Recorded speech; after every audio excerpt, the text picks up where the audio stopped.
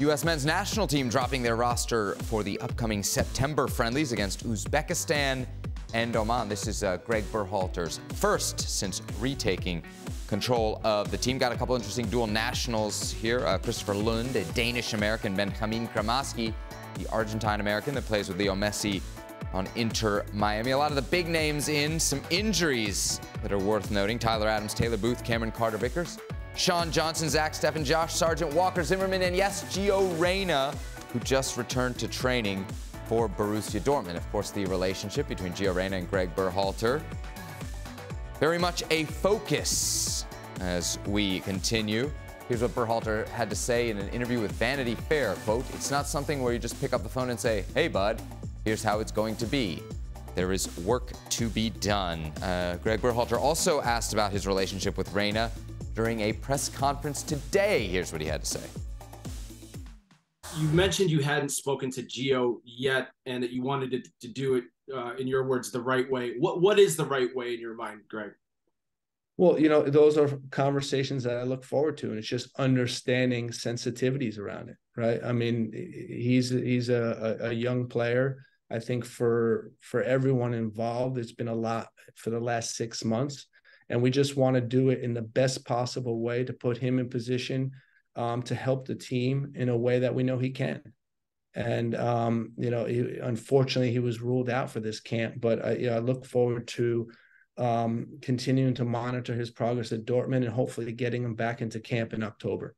Looking back at the Howe Institute talk, do you have to explain either individually or to group the players of what went on and any regrets you have from going semi-public that day with what occurred?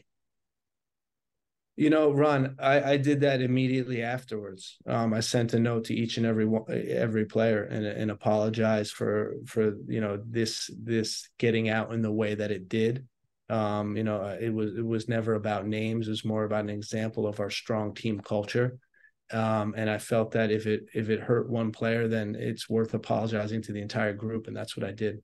Just to clear up on the situation with Gio, you said in the interview that you haven't been able to speak yet. Is that because you haven't yet put in place a way to reach out to him? You haven't reached out to him, or has he not responded? Just to clear that up, really. No, I wouldn't say that. That's not fair to say he's non-responsive. That's not accurate. You know, he's been responding, and for us, it's understanding the sensitivity around the issues, understanding the right time in the right way. And, you know, I think, again, it's for us, we're committed to every single player in this player pool. And for us, it's about how do we maximize communication with them and target it in a way that we're getting the most out of each and every player. So for this, it's just being a little bit more thoughtful, a little bit more sensitive to the past. And I look forward to having conversations with him. I look forward to watching, you know, his progress and hopefully him getting back on the field. And then for us, you know, hopefully being able to include him in the October camp against, you know, two good opponents.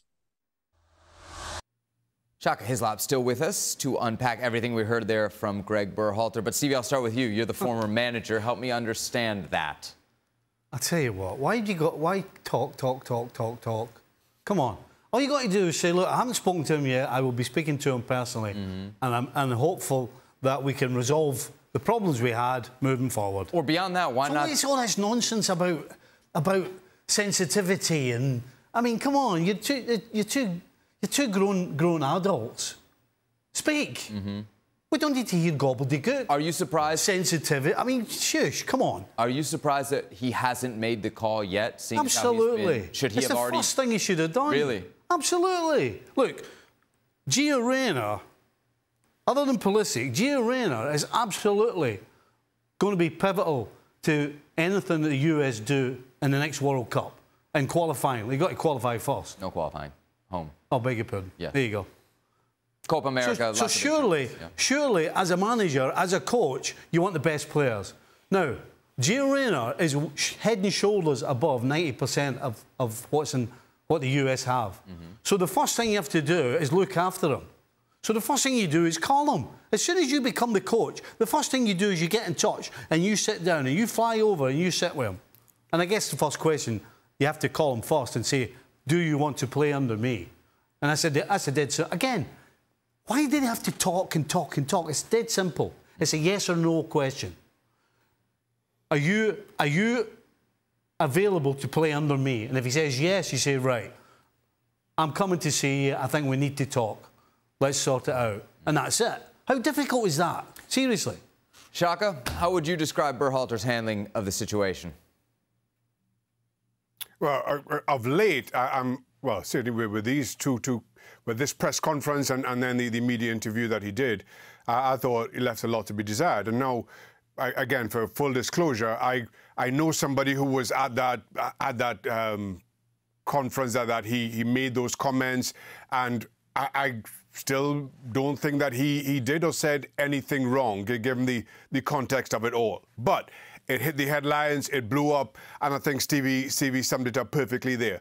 If at this point you haven't spoken to him, I don't think Berhalter needs to say anything more than, listen, I don't think this is a phone conversation that I have to have with Gio Reyna. This is a person-to-person, face-to-face conversation that we have to have.